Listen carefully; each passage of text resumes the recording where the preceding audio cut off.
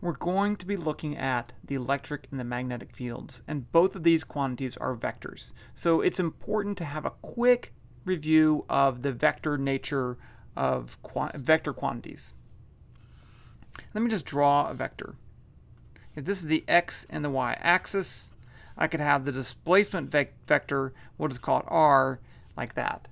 So this vector has some change in the x direction and some change in the y direction. And in the z direction too, although I didn't draw that.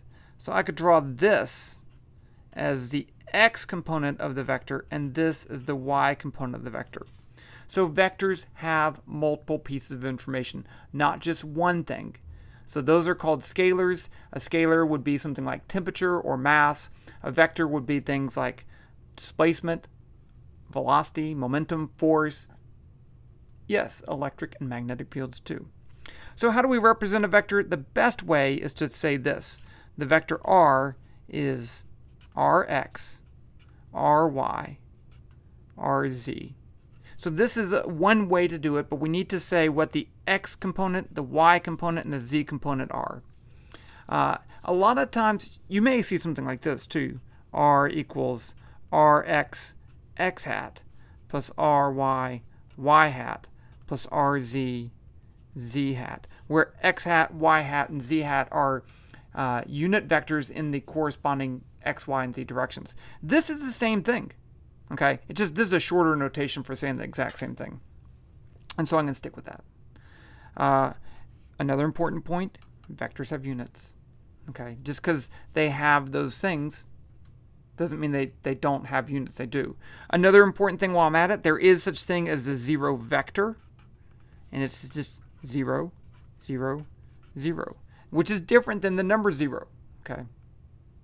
Okay, what if you want to find these components? Well, let's say I have this angle theta right there between the vector and the x-axis. In that case, rx would be r cosine theta, ry would be r sine theta. And then z, I didn't have a z component.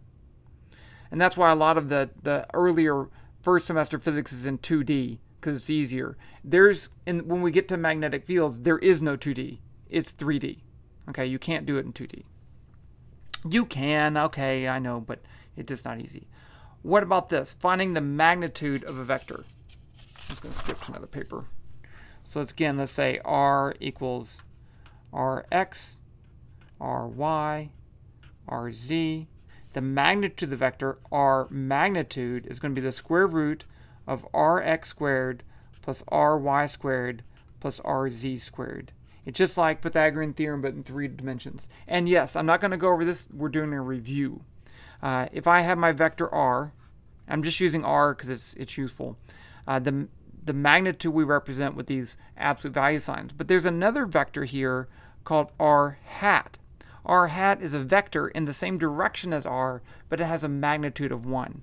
So r hat, called the unit vector, is going to be the vector r divided by the magnitude of vector r. And that's useful. What about adding vectors? Let's say I have two vectors.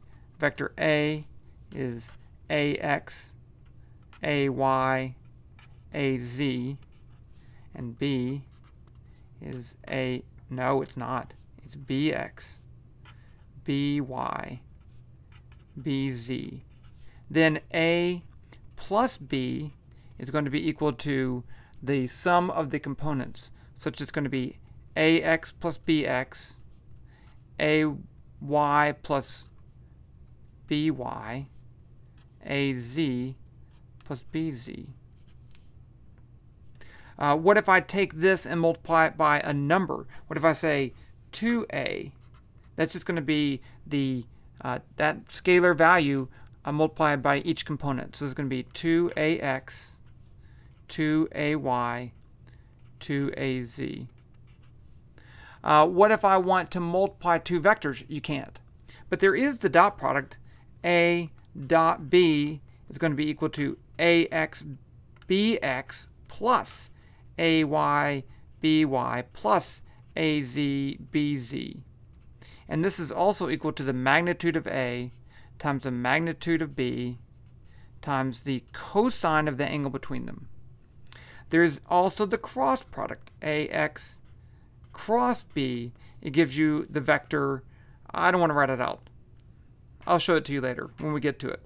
But it's also the magnitude of A. This gives you a scalar answer. This gives you a vector answer.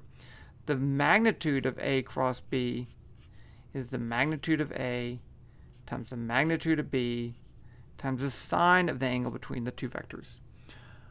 I think that's enough for review. One thing, if you subtract vectors, you subtract the components. I think that's cool. Also, you could do the same thing by just multiplying by -1 and then see that you add them. Okay, that's a good enough review. If this is completely new to you, you need to go back to the previous chapter, the previous semester when I look at vectors. I'll include that link down below. Link below. And I'm putting this here for myself for vector review, for more details on vectors. Okay, now we can get into more stuff to do with fields.